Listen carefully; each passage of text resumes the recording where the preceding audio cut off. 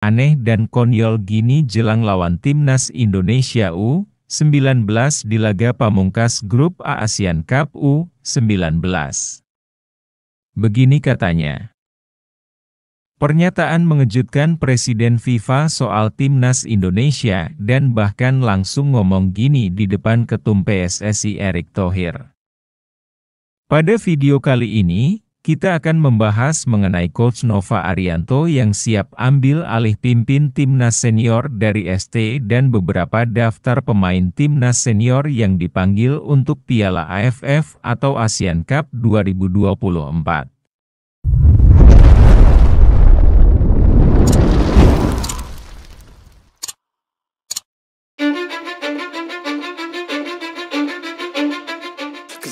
Padahal udah mau tanding, pelatih Timor Leste malah bikin pernyataan aneh dan konyol gini jelang lawan Timnas Indonesia U19 di laga pamungkas grup A Asian Cup U19. Begini katanya.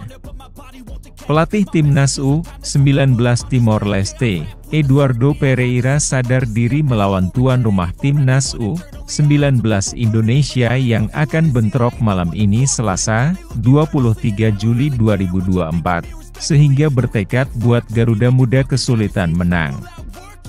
Pertandingan Timnas U19 Indonesia versus Timor Leste pada laga terakhir grup A Asian Cup U19 2024 digelar di Stadion Gelora Bung Tomo, GBT, Surabaya, Jawa Timur, pukul 19.30 waktu Indonesia Barat. Eduardo Pereira menegaskan anak-anak asuhnya siap menghadapi Timnas U19 Indonesia. Eduardo mengakui bahwa di atas kertas, Timnas U19 Indonesia dijagokan untuk menang melawan Timor Leste. Namun, ia yakin dengan kemampuan anak-anak asuhnya. Saat ini, Timnas U19 Indonesia berada di puncak klasemen sementara grup A Asian Cup U19 2024 dengan mengemas 6 poin hasil menang atas Filipina dan Kamboja. Sedangkan Timor Leste berada di posisi kedua dengan mengemas 3 poin hasil menang atas Kamboja dan kalah dari Filipina. Timor Leste masih mempunyai peluang untuk lolos ke semifinal Asian Cup U19 2024. Salah satunya harus bisa meraih kemenangan atas Timnas U19 Indonesia. Kalau target, saya tidak bisa bicara. Menurut saya, Indonesia lebih diunggulkan di turnamen ini, kata Eduardo kepada awak media. Eduardo menambahkan, ia akan berusaha semaksimal mungkin meracik permainan Timor Leste demi bisa membendung serangan dari Timnas U19 Indonesia. Kendati demikian, ia juga sudah menyiapkan taktik untuk menjebol gawang Timnas U19 Indonesia. Eduardo meminta anak-anak asuhnya untuk bermain lebih bersabar menghadapi tim merah putih. Anak-anak asuhnya diminta fokus saat bertahan dan menyerang. Saya sudah siapkan taktik bagaimana caranya untuk bisa counter attack yang cepat untuk bisa membuat gol, kata Eduardo. Menurut Eduardo, pertandingan ini sangat penting demi harga diri Timor Leste. Ia berharap semoga saja Timor Leste bisa memberikan kejutan dalam pertandingan nanti. Selama 90 menit kami masih bisa berbuat untuk negara kami dan tetap akan berusaha yang terbaik untuk negara Timor Leste, ucap Eduardo. Eduardo mengakui bahwa ia tidak mau mengikuti cara Kamboja saat menghadapi Timnas U19 Indonesia. Terlihat Kamboja bermain bersabar dan melancarkan serangan balik cepat ke gawang lawan. Tidak ada tiru taktik Kamboja. Semua pelatih punya rencana dan saya sudah menyiapkan itu, tutup Eduardo. Pernyataan mengejutkan Presiden FIFA soal Timnas Indonesia dan bahkan langsung ngomong gini di depan Ketum PSSI Erick Thohir.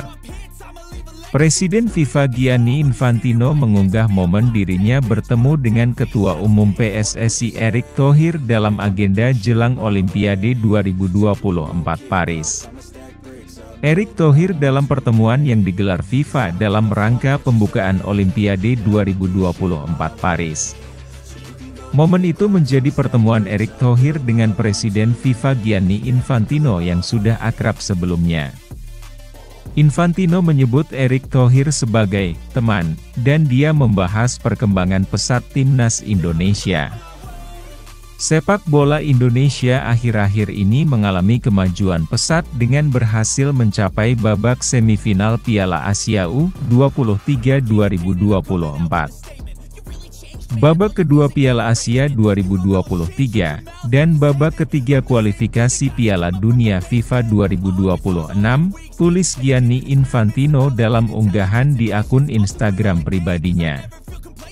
Infantino juga membahas kesuksesan Indonesia menjadi tuan rumah Piala Dunia U17 2023 yang dimenangi oleh Timnas U17 Jerman. Pria asal Swiss itu pun memberikan apresiasi kepada Erick Thohir. Dia optimistis sepak bola Indonesia akan makin maju di bawah arahan Menteri BUMN itu. Indonesia juga pernah menjadi tuan rumah yang baik untuk Piala Dunia U17 FIFA 2023 dan saya yakin di bawah kepemimpinan Presiden Erick Thohir, sepak bola Indonesia akan terus berkembang dan mempersatukan negara besarnya, kata dia. Infantino bersama FIFA memang memiliki ikatan yang erat dengan Indonesia. Pasca tragedi Kanjuruhan yang terjadi pada 2022, FIFA mengawal ketat proses transformasi sepak bola Indonesia. FIFA bahkan membuat kantor di Indonesia untuk membantu jajaran PSSI dan stakeholder yang mengurus perihal sepak bola. Prestasi tim Garuda yang kian moncer sekaligus membuktikan bahwa kepercayaan FIFA kepada Indonesia tidak salah. Pada video kali ini, kita akan membahas mengenai Coach Nova Arianto yang siap ambil alih pimpin Timnas Senior dari ST dan beberapa daftar pemain Timnas Senior yang dipanggil untuk Piala AFF atau Asian Cup 2024. Terdapat beberapa spekulasi menarik mengenai siapa yang akan menjadi pelatih Timnas Indonesia di Piala AFF 2024. Salah satu nama yang sedang naik daun adalah Nova Arianto, yang saat ini menjadi kandidat kuat untuk menduduki kursi pelatih. Isu tersebut semakin menguat setelah dukungan dari Shin Tae-yong, selaku pelatih Timnas Indonesia saat ini, yang menunjukkan dukungannya melalui reaksi di media sosial. Dilansir dari kanal YouTube SH Official pada hari Senin 22 Juli, berikut ini adalah penjelasan mengenai Coach Nova Arianto yang siap pimpin Timnas Senior dan beberapa daftar pemain Timnas Senior yang dipanggil. Nova Arianto baru-baru ini memimpin Timnas Indonesia di Piala AFF U19 2024, meskipun tidak berhasil meraih gelar juara dan hanya berhasil finish di posisi ketiga. Namun, gaya permainan yang ditampilkan oleh tim asuhan Nova Arianto mendapat apresiasi luas, terutama karena berhasil menyajikan permainan dari kaki ke kaki, sebuah gaya yang biasa diterapkan oleh Shin Tae-yong di Timnas Indonesia Senior. Hal tersebut dianggap sebagai langkah positif bagi perkembangan sepak bola Indonesia, karena sudah mengajarkan filosofi bermain sepak bola dari kaki ke kaki yang menjadi ciri khas permainan Shin Tae-yong. Nova Arianto dikenal telah mempelajari banyak hal dari Shin Tae-yong dan diharapkan ia mampu membawa dampak positif bagi Timnas Indonesia jika dipercaya sebagai pelatih untuk Piala AFF 2024. Dengan Nova Arianto memimpin skuad di ajang tersebut, Shin Tae-yong dapat fokus menangani skuad Garuda di babak ketiga kualifikasi Piala Dunia 2026 zona Asia. Namun, ada tantangan tersendiri dalam jadwal yang padat ini.